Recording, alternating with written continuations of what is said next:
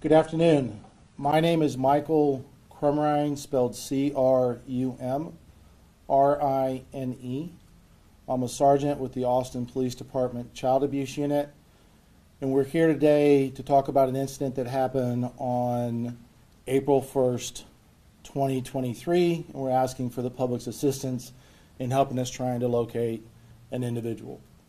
So on the morning of April 2nd, 2023, officers responded to the 2200 block of Willow Creek Drive, the Sophia apartment, for a complainant who wanted to report that they had captured an adult male having what she believed to be sexual contact with a child that was caught on ring camera. Subsequent interview afterwards showed that there was a Hispanic man that had grabbed a young child, pulled them close to themselves, and had been touching them. Further investigation revealed from interviewing of the child that the touching that was done was definitely done in a sexual manner with the child. Once this occurred and this information came forward, members of the community had confronted the suspect, and the suspect then fled the scene. The suspect is described from video surveillance as being a Hispanic male in their 30s, possibly 40 years of age, approximately 5'5" to 5'7", and is heavy set. The suspect has black hair and some facial hair. It's reported that the suspect speaks Spanish and was last seen wearing a short sleeve red shirt, dark gray or green shorts, and a yellow and purple shoes. We have some other photos on the board of the suspect taken from two different times. We believe that he frequents the apartment complex. We have video surveillance from him from March the 25th, and then also on the morning of when the assault occurred, which was on April 1st, 2023. The Austin Police Department Child Abuse Unit is asking for the community's assistance in identifying the suspect, as well as any individual who may have information concerning the incident.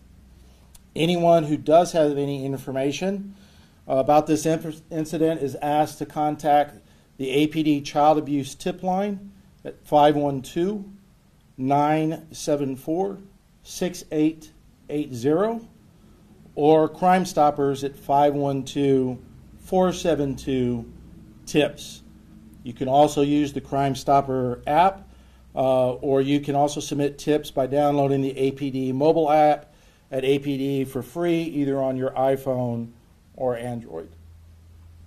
With that information, I'll open it up for any questions that y'all may have concerning this incident. At this point, you said it was through a neighbor who saw everything on a ring camera? Correct. So does that mean, has the family of the said minor come forward? You guys already identified that person? Correct. Yes. What can you tell us about the minor, so that way people can know a little bit of what happened, like if they remember seeing anything? So we don't discuss or identify children that have been abused either physically or sexually in any of our reports and by state law. What we can say is the child was an 11-year-old female at the time that the assault took place.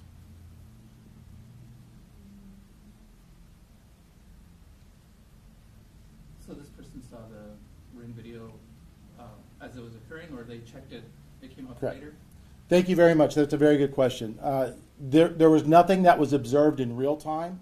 Nobody witnessed the crime occurring and did not call 911. That was not the case here.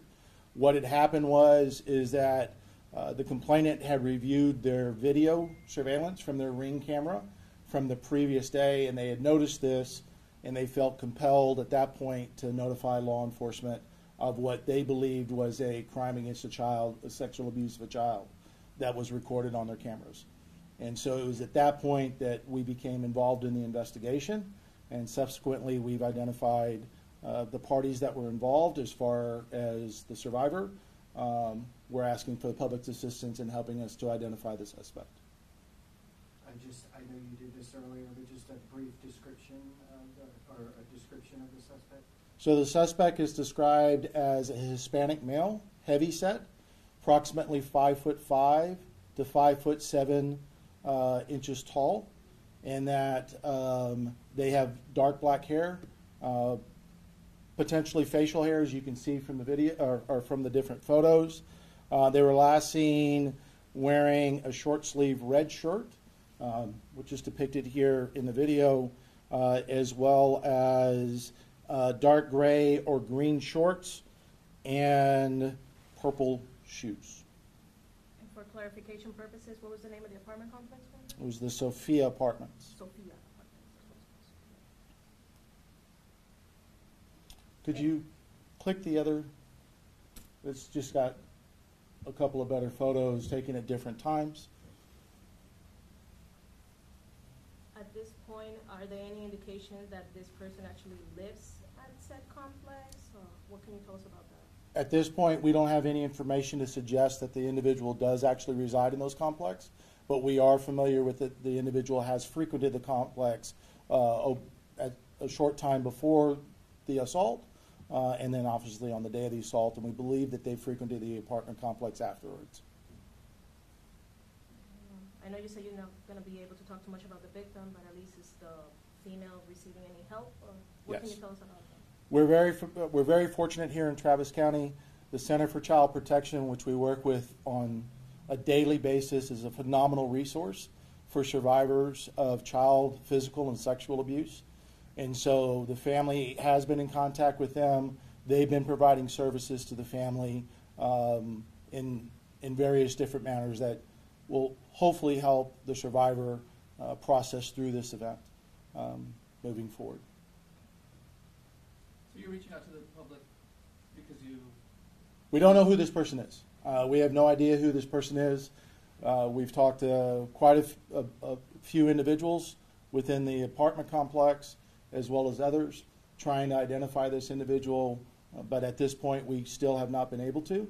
So we're really hoping that somebody in the public can look at these photos and know the location, see the photos, and help us identify who this individual is. Thank you, guys. Thank you.